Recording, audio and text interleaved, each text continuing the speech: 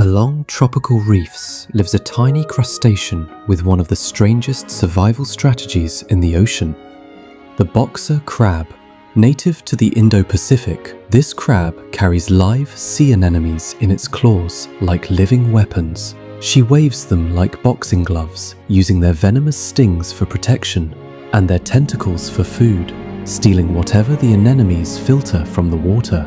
But these anemones are so valuable that other crabs will do anything to steal them. An empty-clawed rival attacks, trying to rip one away. Overpowered, the mother crab loses an anemone, and with a brood of eggs beneath her, she can't afford to be defenseless.